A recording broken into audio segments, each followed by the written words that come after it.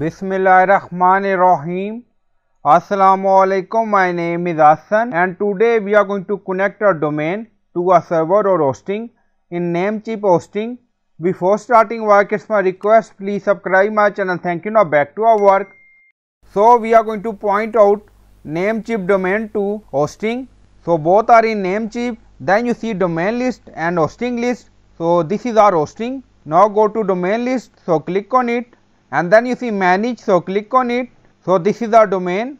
Now domain setting open, and then you see name server, and then you see drop down select, you see multiple option. Now select Namecheap web hosting DNS. Now select. So we are going to connect our domain to our hosting, and then you see save, so click on it. Now saving.